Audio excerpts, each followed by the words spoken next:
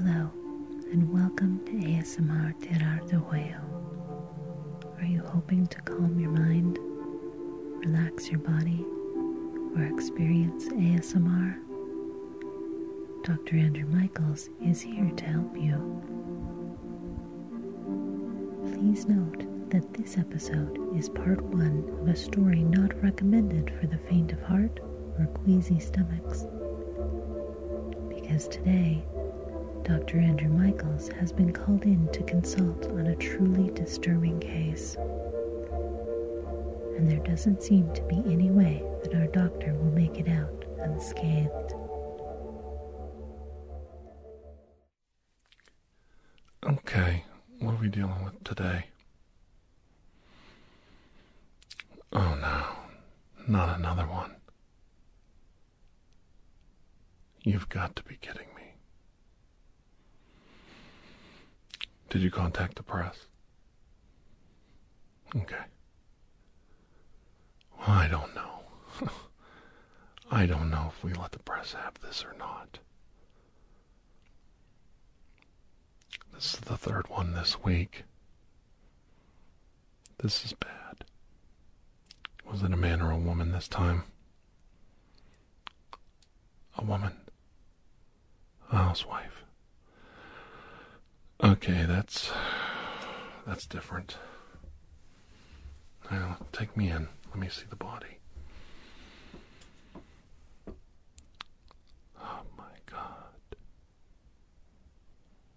You poor baby. How could she do that to herself? Is this how you found her? Okay, the husband found her. Okay. So he disturbed the body. I understand.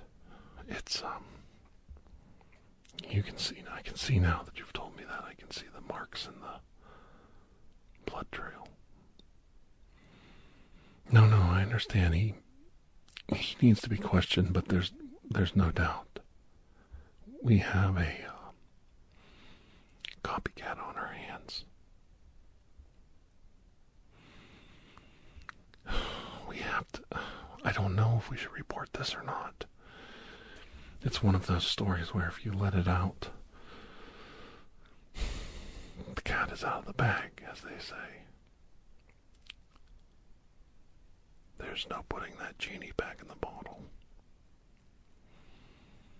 I'm whispering because I don't know what to tell everyone. I don't know what to say. I have never dealt with anything like this before. I see she used the same method. You don't understand it? Well, it's really simple. She gets a broom handle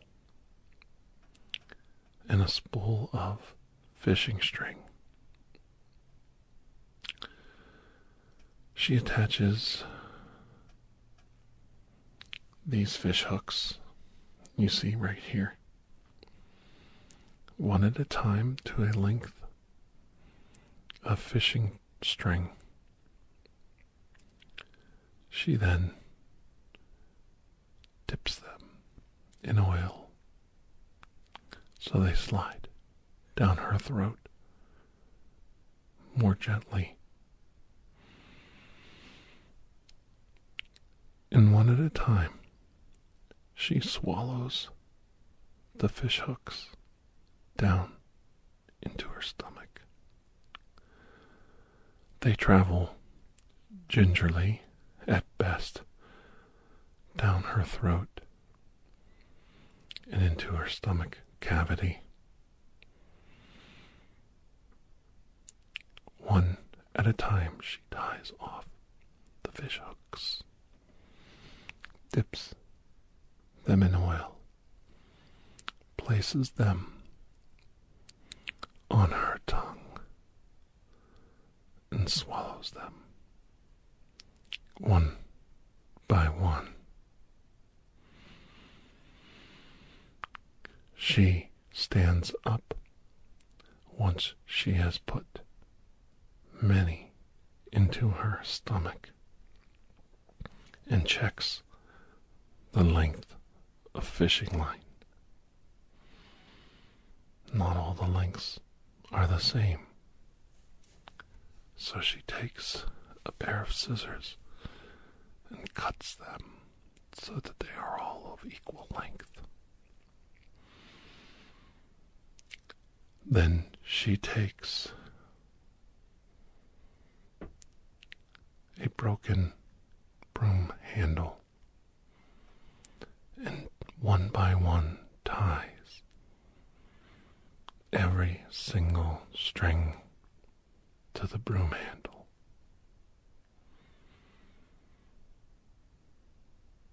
It's a tedious, long, troublesome process to get the length right every time. She has to get the length right, or the experiment won't work so well.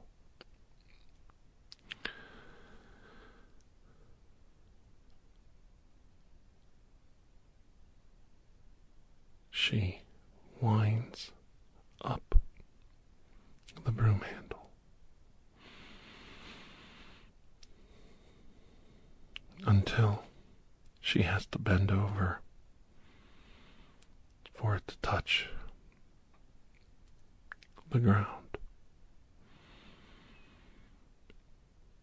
She places her feet on either side of the fishing strings that are tied tightly and wrapped around the fishing pole. The broom handle has now become a fishing pole of sorts, and her own weight presses the broom handle tightly to the ground. She has bent over, not quite in position. She removes her feet and rolls it one more time to get the proper tight tautness on the fishing lines. By this time, her stomach has been churning, tasting the oils, the metals of the fish hooks deep inside her belly, moving them around into random places as they slowly grab onto the cell walls of her stomach lining. Some already cutting into her abdomen from all the movement of the fishing lines outside her body. It's quite an arduous process to go through, and it's troubling what happens next. As you could see, she places her feet once more on either side of the broom handle. All of the fishing lines tight and taut, of the same length, ready to set the hook. You may not know fishing, but you jerk the rod to set the hook. And in this case, her head bent all the way over at the waist, 90 degrees. All she has to do with either foot on either side of the broom handle is in one solid, fast motion stand up. And she stood up, and she set the hooks deep inside her body.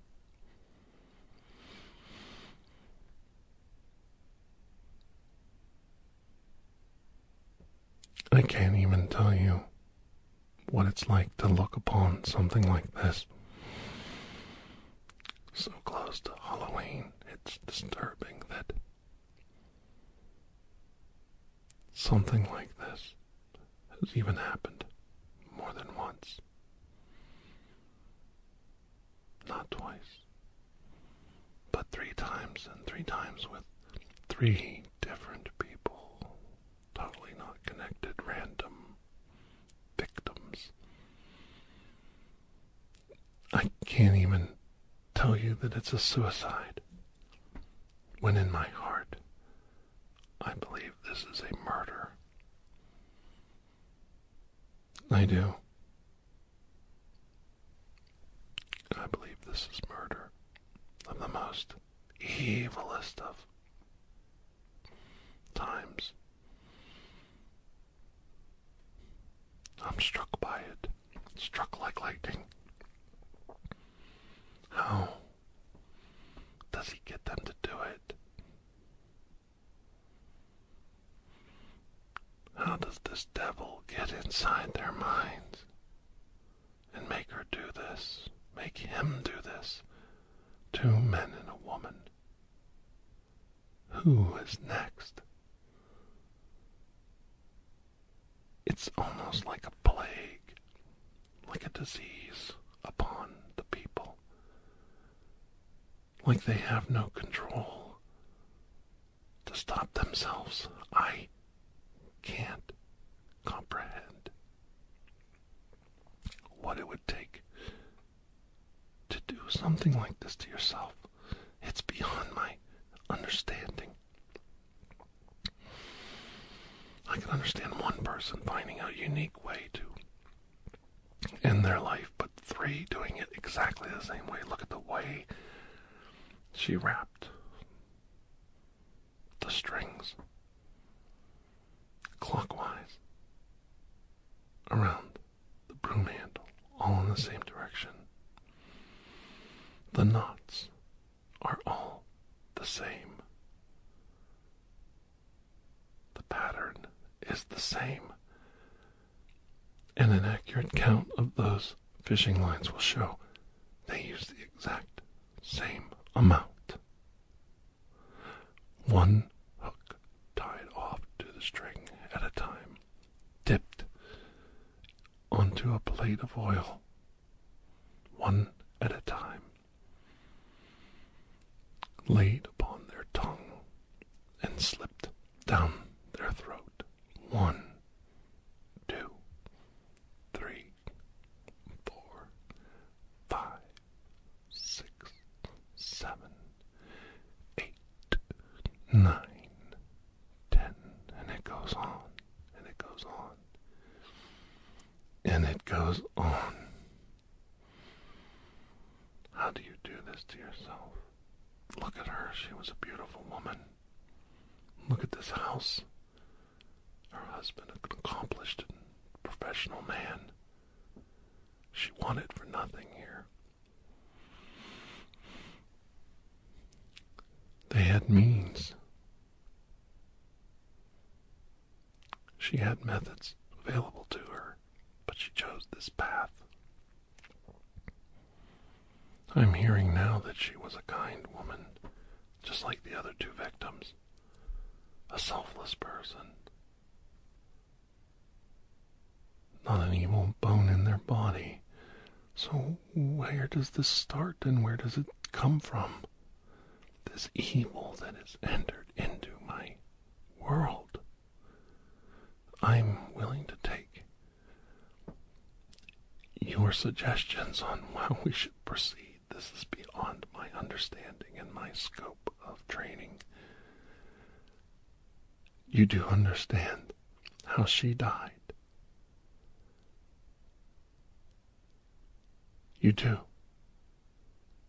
She collapsed from the pain onto her back, lying there writhing in pain, twitching, convulsing. The blood from her stomach, the blood from her throat, the lines tangling up inside her esophagus. She began she lie in her own blood and choked slowly to death as she convulsed and convulsed, unable to speak, unable to call for help, unwilling to call for help. And she laid there and died alone, the most horrendous death, only for her husband to come and find her, lying in this puddle of blood, lying there stiff and cold. It took her hours to prepare, hours to die, as she bled out slowly from one ruptured blood vessel to another. It's not a fast death.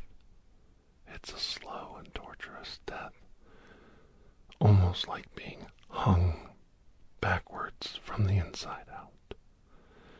Not a quick snap of the neck, but a long and drawn-out ripping and rendering of the blood vessels, the soft, warm, protected blood vessels inside your body.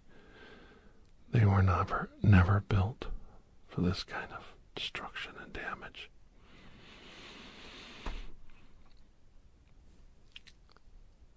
I know this is disturbing, and I know this may not be what you were looking for today when you came to this crime scene with me, but we are challenged to figure it out. We must figure this out. We've got to see it through. No, I don't have any desires.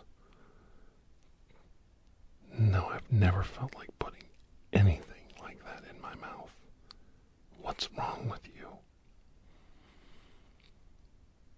No, don't be quiet now. If you have something on your mind, tell me. It's all right, I'll listen. What?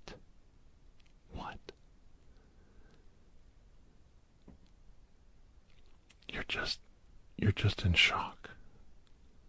You're letting this get to you. Do you need to see a physician? Because you can't be going around thinking those thoughts in your mind. For all I know, this is how the killer spreads this disease. How long have you had these feelings? These desires? No, it wouldn't feel good. No, it wouldn't let anything out. I'm glad you told me. We've got to get you some help right away. You're looking right at her, and you think this is an envious position to be in for her. I'd like you to hand me over your weapon and your badge right now. Now just hold still. Don't get scared. Officer, come here. No. You're all right. I'd like you to take Officer Brown and put him in the back of your cruiser. Okay. Now just stay there with him. I'll be out in a little bit to see you. Okay? Once I'm done in here. Just relax. You're not in custody. We're just going to take you down to the station for some questions. Maybe you're a little overly tired. You just need to relax. Go back there and sit down. And you'll feel better, okay? Officer, what are you doing? Why are you putting those in your pocket? That's evidence. Please put that package of fishhooks back on the table where you found them. You're not even using gloved hands. What's wrong with all of you? Why are you looking at me this way? Where is he taking Officer Brown? Where do Where do you men think you're going? We're at a crime scene here. We have a duty. We have to do our due diligence. Where do you men think you're leaving? Where are you going? Bring those hooks back, officer, right now. Hand them to me. Hand them to me now.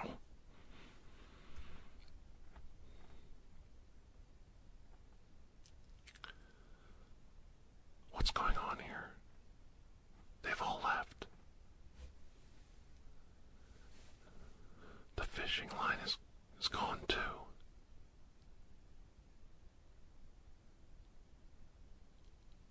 What is happening to my world? What is happening to my men? I don't have their thoughts in my mind. I'm repulsed by all this. I sit and I stare at the victim's husband as he shakes his head. We are standing on the outside, looking in at a problem that is spreading. This is spreading like a virus. What is making these people do this? We've got to get out of here. We've got to leave this place, leave this city. We've got to go somewhere.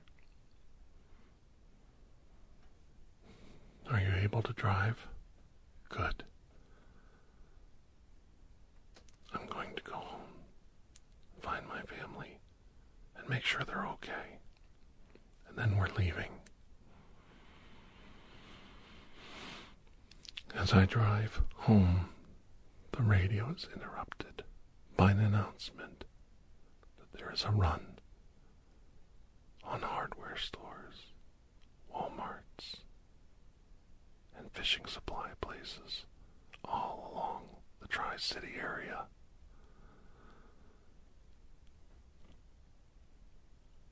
It's spreading beyond the borders of my town, past the borders of this city. I might be too late to solve this crime. A curse upon the land on Halloween, a curse brought on by a demon, by a criminal, by a mastermind much stronger than myself. I fear for my community. I fear for my family as I pull into the driveway and I walk up to the door. I slowly slide my key into the lock and feel the deadbolt slide back. They're not home. I push open the door, and the door hits something. It's my son lying behind the door.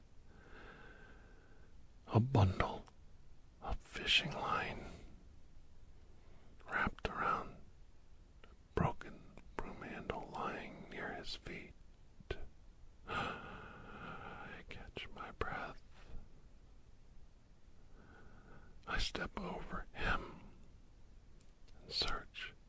My house is empty. My wife and my daughter are gone.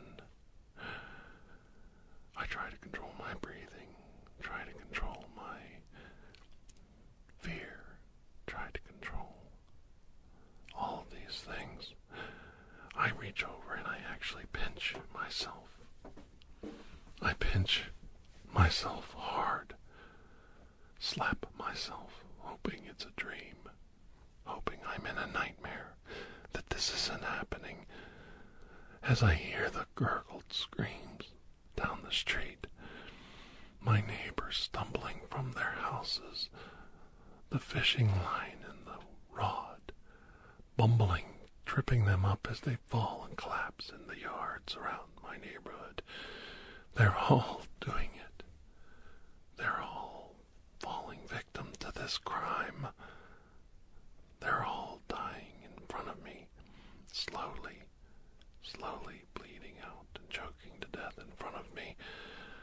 This has to be a nightmare. It has to be a dream. It can't end like this. It can't end like this.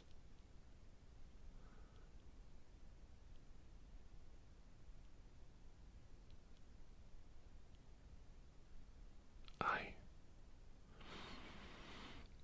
awakened. My breathing very labored.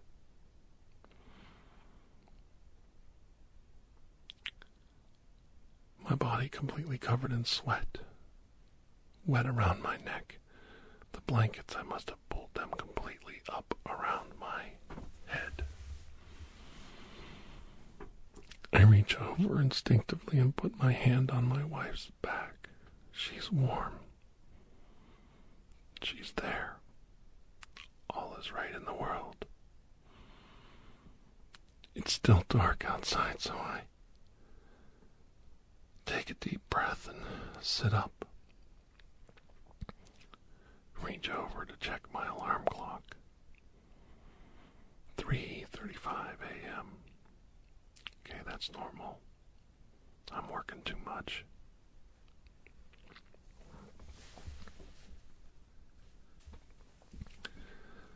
I pick up my phone, check my messages.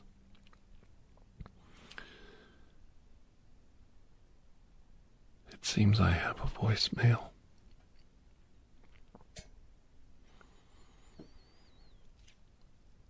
I play it back to myself.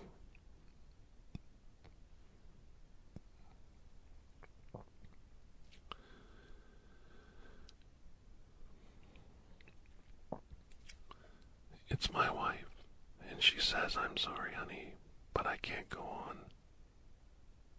I want you to know I've always loved you." And the phone line goes dead as her phone falls from her hand and strikes the ground. I turn. I pull her warm body towards me and roll her over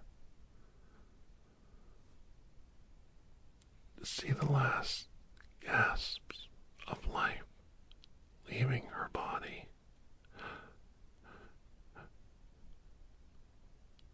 She fell on the bed in a fetal position as she laid down to die beside me.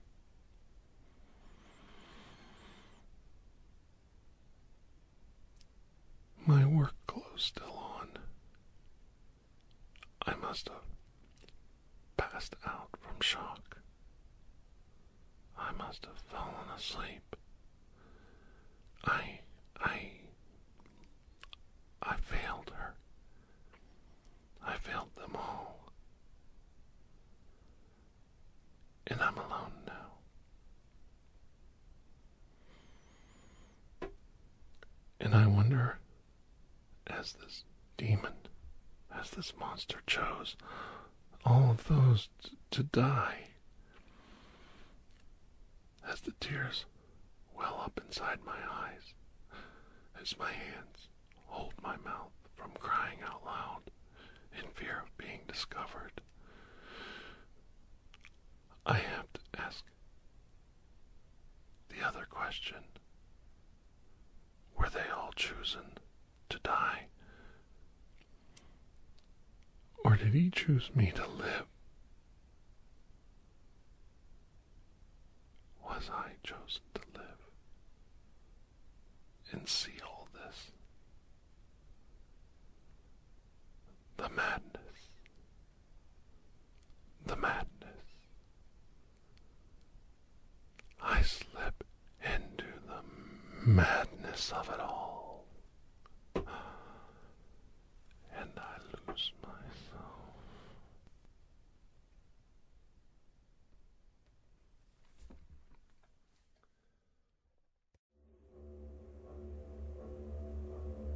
Thank you for joining us for ASMR TirarADeguello.